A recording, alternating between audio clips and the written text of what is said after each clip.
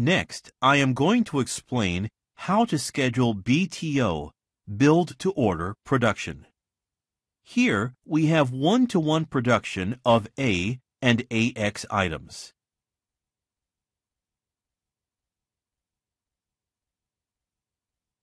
Switch the auto-replenish flag of A to Yes, and set 1000 as production lot size min-max. By doing this, we have changed the production of A to make-to-stock production. The production of AX remains as normal production for sales. Switch to the order table and press Reschedule.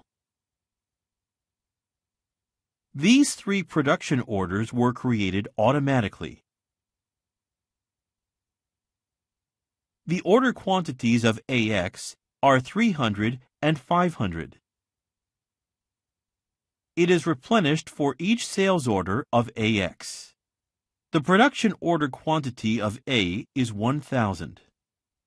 It is because we produce them for the manufacturing order of AX and have specified 1000 as the lot size.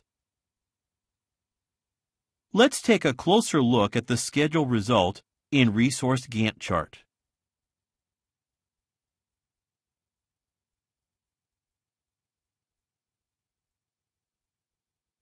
The sales order quantity is 300, and the manufacturing order quantity of AX is 300. This 300 production is for the sales order, and this blue work bar is making 1000 A. We can also input the current inventory of A. Input inventory A as order code and select Inventory Absolute as order type. Set A as item, October 10th as due date,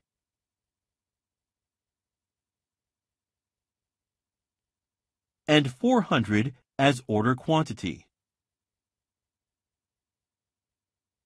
Reschedule again. Let's look at the result in the Resource Gantt chart. The manufacturing order of AX is now replenished from inventory.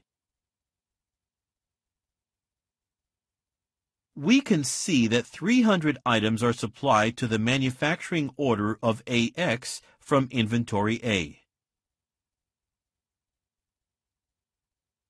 It is 400 at the beginning, then drops to 100 and replenishes to 1000.